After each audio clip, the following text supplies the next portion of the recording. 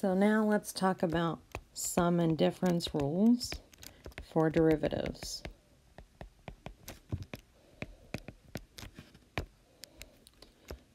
F and G, if I know that they are differentiable functions, I can take the derivative.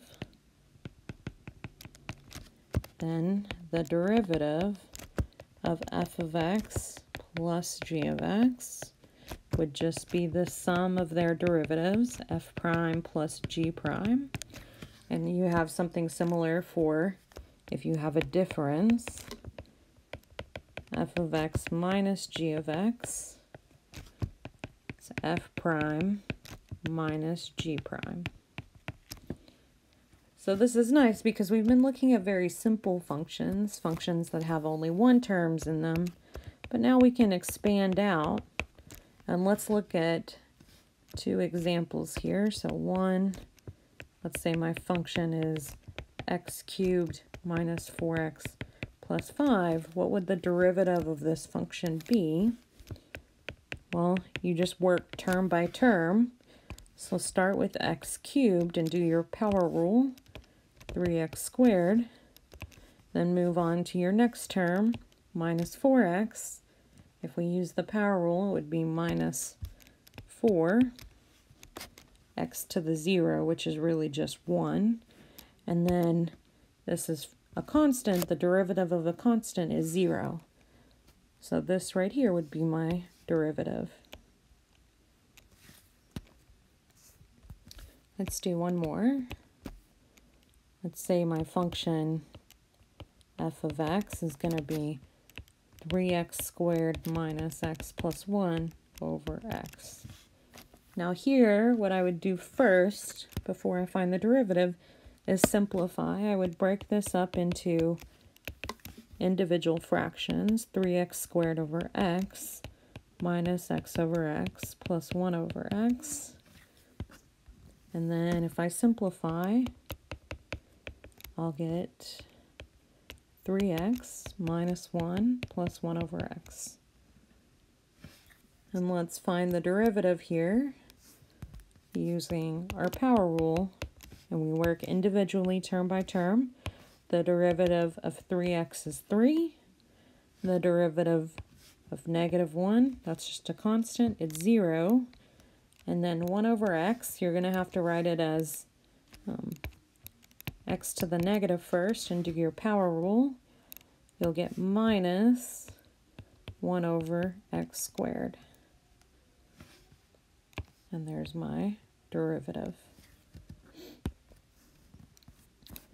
Now we're going to introduce derivatives of trig functions. We're going to start with the sine function and cosine function. So the derivative of sine is cosine, and the derivative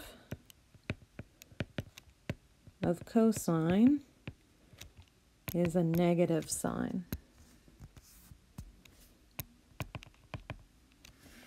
So these are two that you might want to make sure to remember because you're going to need to know them. The derivative of sine is cosine, derivative of cosine is a negative sine. So let's look at some examples.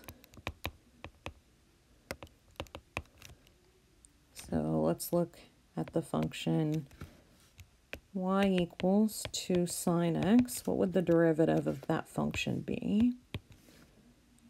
I can just write this also. I can write derivative here also as y prime if I want. Or, yeah. And then remember our coefficient 2, it just hangs out. You don't do anything to it too.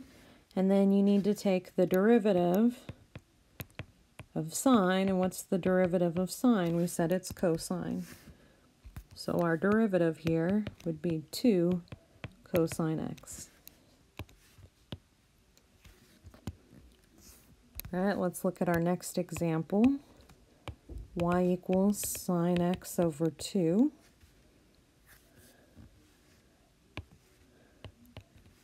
Well, this 2 here, this is just a coefficient of 1/2.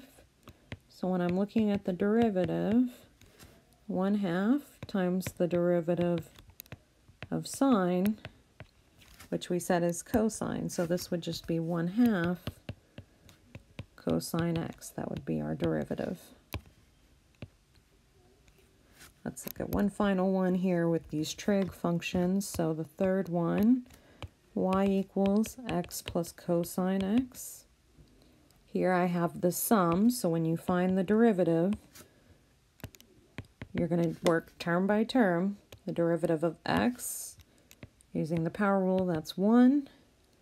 And the derivative of cosine, which we set as a minus sine. So I'm going to change this to a minus, right? Minus sine x. And there's our derivative right there. Okay, so then, now that we know sine and cosine, we're going to talk about the derivative of e to the x, our exponential function. The derivative of e to the x is just e to the x. So that's a nice and easy derivative to remember. Let's look at some examples here with this function. So let's say my function is 3e to the x. What would the derivative be? 3 times the derivative of e to the x, which is just e to the x. What if my function is x squared plus e to the x? What would the derivative be? Let's take a second. Pause the video if you want to. Tell me what you think it is. The derivative would be, use the power rule, 2x plus the derivative of e to the x, which is just e to the x. And the third one, what is the derivative of sine x minus e to the x? What would the derivative of that be? The derivative of sine is cosine minus, and then the derivative of e to the x is e to the x. So there are my derivatives.